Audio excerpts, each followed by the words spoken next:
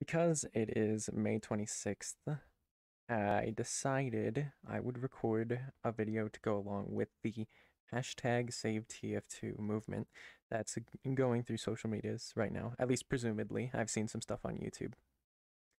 And now I don't have any social medias except for YouTube and uh Space Hay, right? And a lot of you probably haven't even heard of Space Hay. But what's going through right now is people are rallying, trying to make hashtag save TF2 trending because the game Team Fortress 2 is completely unplayable right now. I am a big fan of TF2, and I know I haven't made any videos on it, but I actually had a few down the pipeline, and I figured even if my platform is very small, I ought to make a video on it to at least say that I pitched in, you know. I've never been a big fan of the we've tried nothing and none of it's worked mentality that that permeates a lot of problems people try and talk about online, even outside of the scope of TF2 or video games. Um but people are sharing their experiences with TF2, talking about what it means to them, talking about the problem to help people who aren't informed. And I am nowhere near eloquent enough to talk about, uh, what the problem even is or what might be causing it. So I figured I'd give my perspective of the game itself because I actually have a point of view that probably isn't shared very often in the TF2 community. I am, relatively speaking, a new player. Um, I had sort of dabbled with the game in 2019, but I hadn't really started playing it a whole lot until 2020 when we were all locked inside. I think I started playing the game around August. So I've been around in Team Fortress 2 and in the community basically for as long as the bot problem. And seeing what the game was like before I got into it and before all of this bot bullcrap, right? It's really made me, it's almost made me envious, right?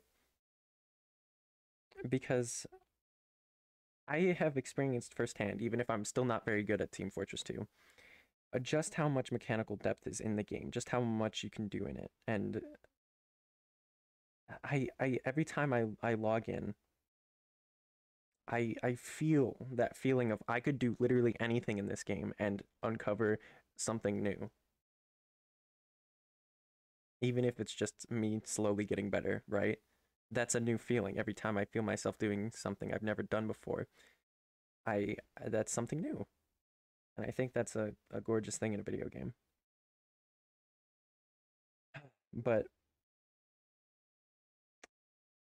speaking of logging in, I have hesitated to bring myself to do it for about half the time I've ever played this game, right? Because I know that simply trying to find a game where I'm not going to get completely stomped for one reason or another is hell.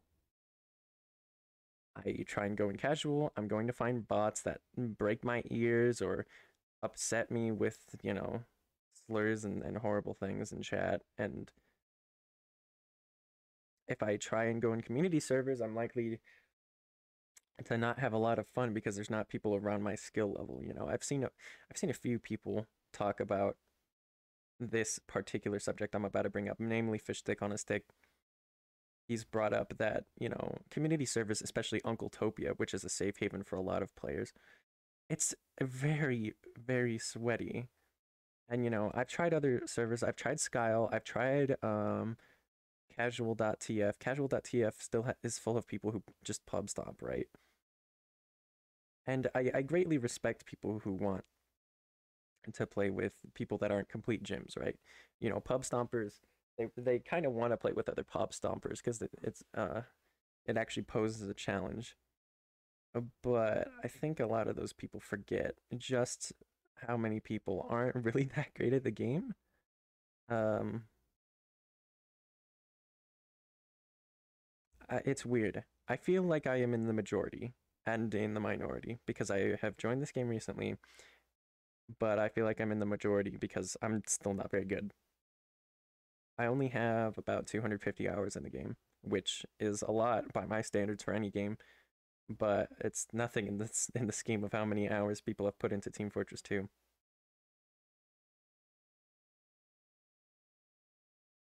I just want the game to have normal casual servers so that I can actually play it and learn things about how I like to play the game and all of that. Hell, I mean, I like playing Spy. Spy is my favorite class, but he's not my most played class because I just feel like I can't play him and actually get anything done.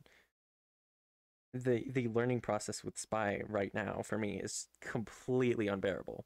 I can't stand trying to learn how to get better with him when it seems no matter what I do, better players just completely obliterate me. And I want casual to be there so I can practice against people who are maybe more my skill level.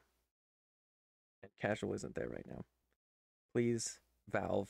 I remember watching, I can't remember if it was a Lazy Purple stream or an Uncle Dane video, but one of those two mentioned the idea of selling Team Fortress 2 to a developer who could maybe handle it better.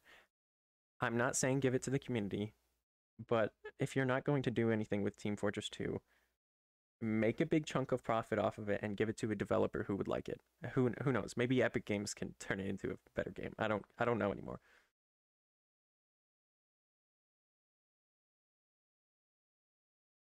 Team Fortress 2 is a complete clusterfuck of 9 classes, 24 players, all swarming around an objective and insta killing each other. But underneath that is a gorgeous layer of mechanical depth that I feel like isn't in a lot of other shooters, let alone casual shooters.